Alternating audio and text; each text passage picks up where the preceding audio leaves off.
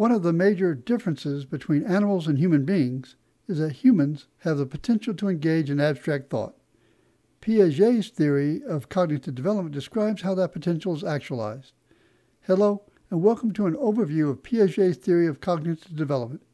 My name is Bill Hewitt, and I'm Professor Emeritus at Valdosta State University and Adjunct Professor at Capella University. The presentation is narrated by Jeff Hewitt, who is helping me produce these videos. Remember that in the early 20th century, psychology was dominated by two theoretical approaches: the psychodynamic theories of Freud, Adler, and Jung, and the behavioral theories of Watson, Thorndike, and Skinner. During that same period of the early 20th century, Jean Piaget, who lived from 1896 to 1980, developed a theory of human cognitive development that did not become popular until the cognitive revolution of the 1950s and 1960s. Piaget was a remarkable scholar who produced his first published paper on mollusks at the age of 11. He continued to study biology as well as philosophy and earned a PhD at the age of 22. He then went to Paris and taught at a school run by Alfred Binet and worked in his lab where Binet was developing an intelligence test. He became interested in why children of a certain age answered questions incorrectly, but in the same way. Piaget's work in biology, philosophy, psychology, and sociology led to the development of his theory of cognitive development that he labeled genetic epistemology, as he was interested in how biology impacts how human beings come to know themselves and the world around them. In 1943, Piaget supervised Barbel Inhelder's PhD dissertation, and they collaborated on the development of the theory until his death in 1980. Piaget's theory consists of two components. The first is the process by which human beings construct mental representations as they interact with their environments, and the second is a sequence of stages that Piaget hypothesized were invariant across all human beings, regardless of the environments in which they were raised. As stated previously, Piaget labeled his theory genetic epistemology. Central to this theory is the concept of schemes, or schema, as they are sometimes called. The difference between the two terms is that scheme refers to a pattern of action, while schema more often refers to a more static concept or image. For example, as infants and children interact with the environment, they form mental images such as tree or field, and when they develop language, they attach labels to those images. At the same time, they develop action patterns such as how to order food at a restaurant. These schemes, or created mental representations, allow them to interact with and adapt to the demands of the environment. This is done using two compatible processes. The first is labeled assimilation. For example, the children might form a schema of a dog as a result of seeing and interacting with one. Later, the child is able to assimilate, or to bring into schema, a wide variety of examples of dogs, although they may differ in multiple characteristics. The second process is labeled accommodation. In this case, the child might see a cat and attach the label dog to it. However, the parent will provide feedback that this is a different animal, labeled cat. The child then creates a new category of cat and begins the process of assimilating other examples of cat into this new scheme. The term Piaget uses for the success of adapting to the environment is equilibration. By this, he means the schemes that have been created allow the individual to achieve equilibrium with the demands of the environment. For example, learning to dress oneself is a relatively complicated task. One has to learn to put on underwear first, then pants and shirt, and finally socks and shoes. Each of these tasks requires a slightly different skill set that must be mastered, and there is a required order for completion. And there are thousands of these mental representations that must be created, some of which must be replaced by better schemes as one grows and develops. Piaget identified 4 stages that people go through as they move from infancy to adulthood. The first is labeled sensory-motor and occurs in infancy. At this stage, the infant is interacting with the environment through sensory and motor activities without the use of language. One of the significant milestones for this stage is the development of object permanence, where the infant understands the objects do not disappear simply because they can no longer be seen. The next stage, which occurs between 18 to 24 months and about 5 to 7 years old, is labeled pre-operational. At this stage, children begin to develop language and use imagination in playful ways. For example, they can imagine that dogs can play cards and that animals can talk. It is not unusual to have an imaginary friend at this age.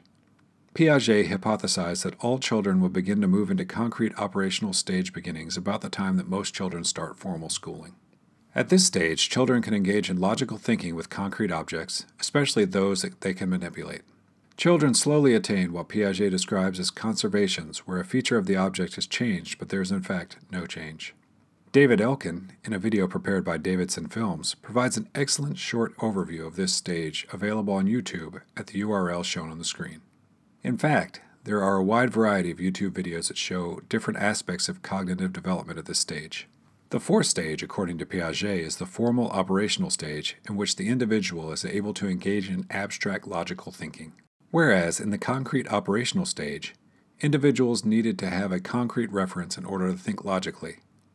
In the formal operations stage, the individual is able to engage in the logical manipulation of ideas where there is no immediate concrete reference. Piaget's hypothesis was that human beings would automatically move into and through a stage as they interacted with the environment. While this seems to be true for the sensory motor and pre-operational stages, notice that the data represented in this figure shows that this is not actually the case. While the subjects in this study began to move from the pre-operational stage to the concrete operational stage at ages 5 and 6, notice that about 20% of the sample remain in this stage by age 9 or the beginnings of 4th grade. While these children will likely be classified as special ed learners at this age, it is important to recognize that they are behind their peers in cognitive development and need the same type of instructional activities as 5- and 6-year-old children needed several years earlier.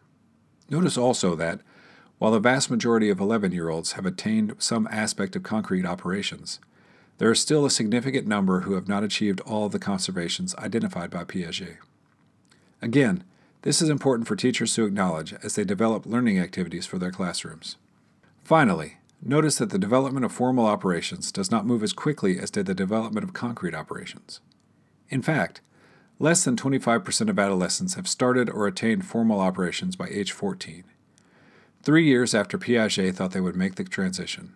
For concrete operations, the comparable number is 75% at age 9. In a comparable study completed a decade later, notice that about 24% of the sample had started or achieved the transition to formal operations and gained the ability to engage in abstract logical thinking. Unfortunately, this number has only increased to 34% by the time the learners were graduating from high school. The data show emphatically that the environment of traditional schooling is insufficient to provide the vast majority of learners with the demands that will require movement to abstract thinking, even though they may be biologically prepared to do so. While this might not have been an issue when large portions of the workforce were employed in low or moderately skilled manufacturing jobs prevalent in the 19th and 20th centuries, this is especially critical for today's youth as these jobs are moving to Asia and to Africa. The percentage of workers employed in agricultural, mining, and manufacturing in most developed countries today is between 20 and 30%, and that number is diminishing rapidly. Instead, the high-paying jobs and career opportunities require the ability to engage in abstract logical and creative thinking. These are basic prerequisite skills necessary if youth are to take full advantage of the many opportunities that are being created for meaningful work. Some suggestions for how to best use the principles of cognitive development identified by Piaget and how to engage learners at different stages will be the topic of a separate presentation. It should be acknowledged that a number of researchers have developed theories that postulate a fifth stage applicable to adults labeled post-formal operations.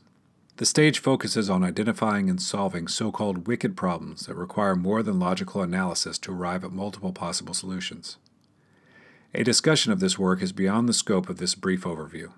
One of the most prominent authors in this work is Michael Commons, who provides an overview of post-formal operational thought and hypothesizes 5 substages in its development.